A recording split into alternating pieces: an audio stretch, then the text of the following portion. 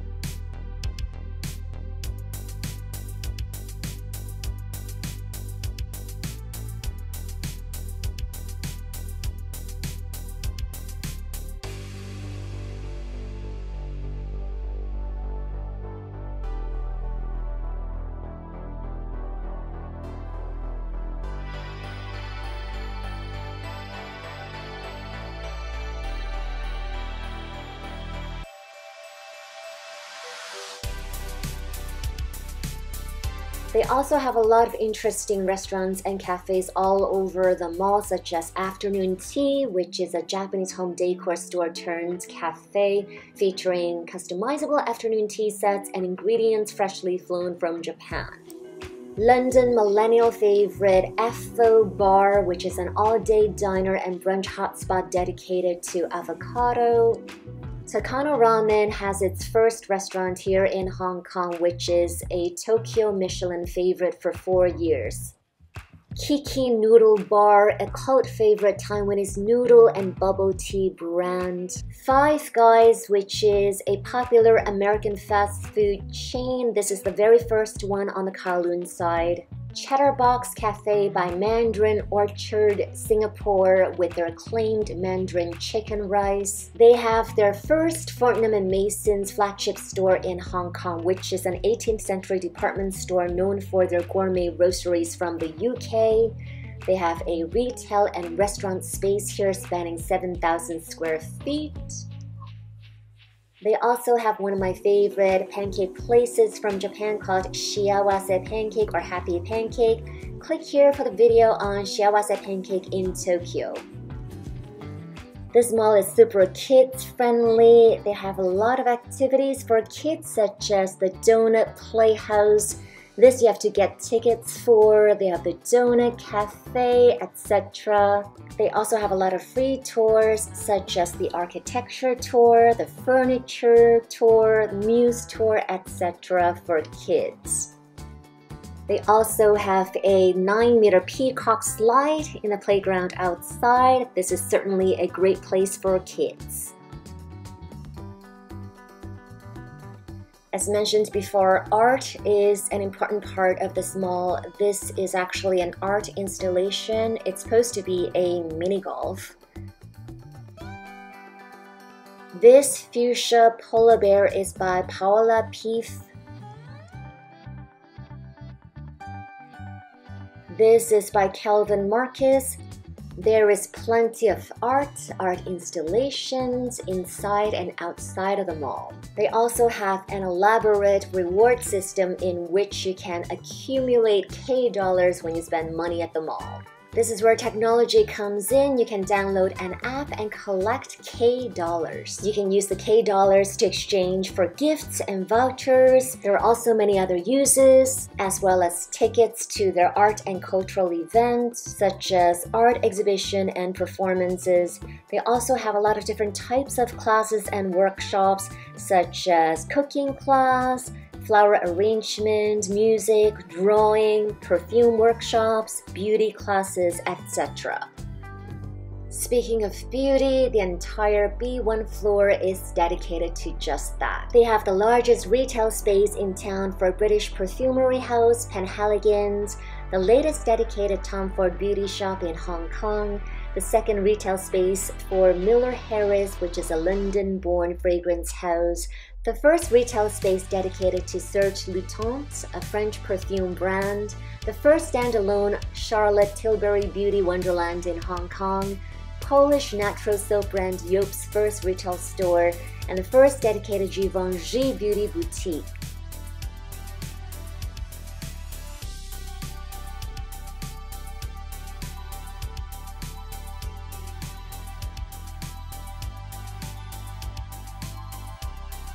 When it comes to fashion, this mall certainly have a lot of choices. They have the new MoMA design store, Hong Kong, spanning over 6,000 square feet. It's not just the first MoMA store in Greater China, but also the largest museum-quality design store in Asia. They have L'École School of Jewelry Arts by Maison Van Cleef and Arpels, opening its first outpost outside of Paris. Yohji Yamamoto's debut flagship store in Greater China, sized at over 2,000 square feet. The largest Loewe store in Hong Kong. COS has its largest retail branch in Hong Kong. The largest Gentle Monster shop in Hong Kong. Milan's romantic boho chic brand Twinset's first Hong Kong branch. Italian streetwear label GCD's first store in Greater China. Mackage, which is a Canadian outerwear brand's first Asia flagship store. Italian sneaker brand Golden Goose's first independent store in Hong Kong. They also have a 6PAT station, which is an innovative new fitness training center from Roppongi. K11 Art House, which is the new flagship UA Cinemas Theater featuring the very first IMAX laser projection system. They also have a lot of wireless charging stations across the mall. Everywhere you go, including the parking lot, you will hear music. There's also a floral scent across the mall.